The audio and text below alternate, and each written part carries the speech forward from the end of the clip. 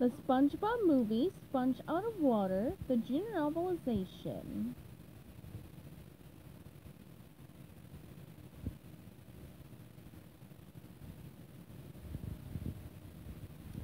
Chapter 21. The team scrambled out of the way just in time. Now what? SpongeBob asked.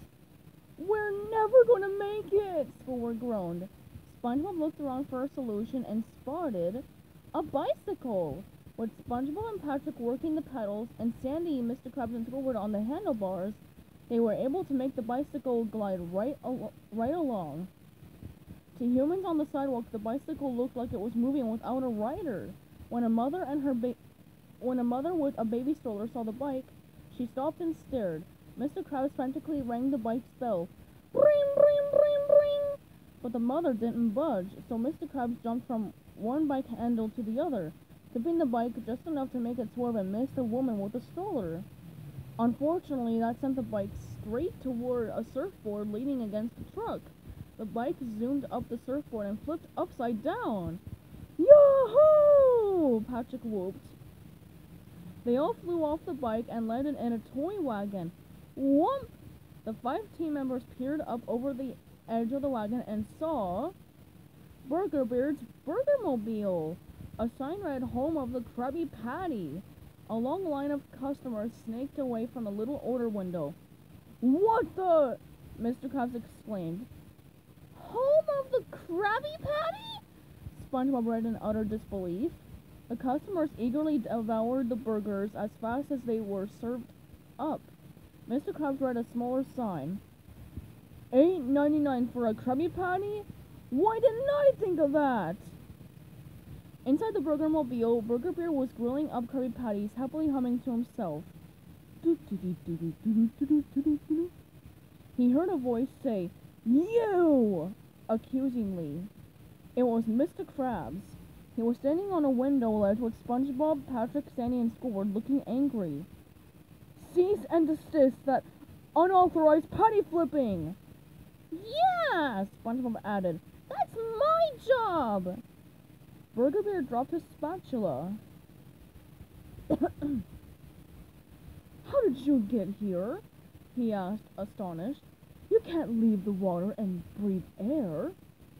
Well, SpongeBob explained politely, there was this magical dolphin from the future who shot us out of this blowhole and now— Wait!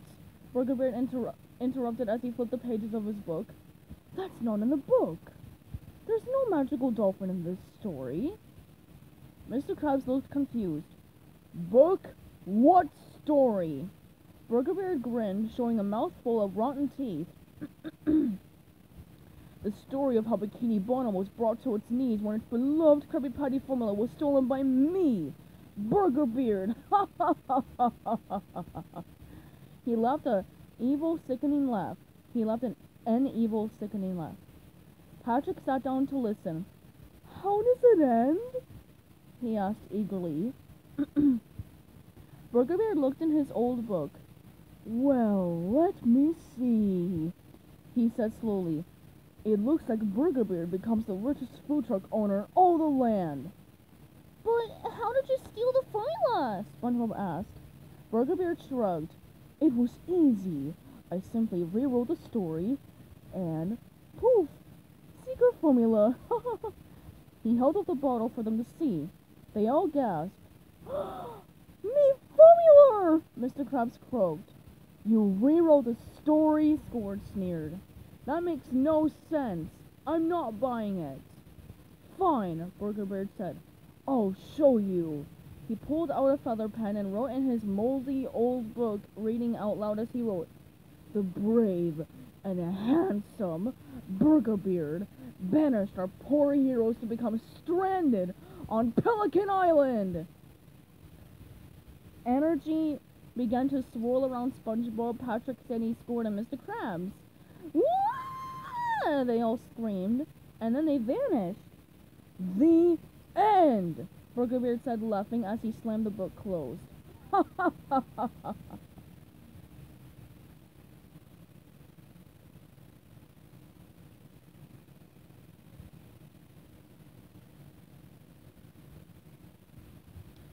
Stay tuned for chapter 22 coming up soon.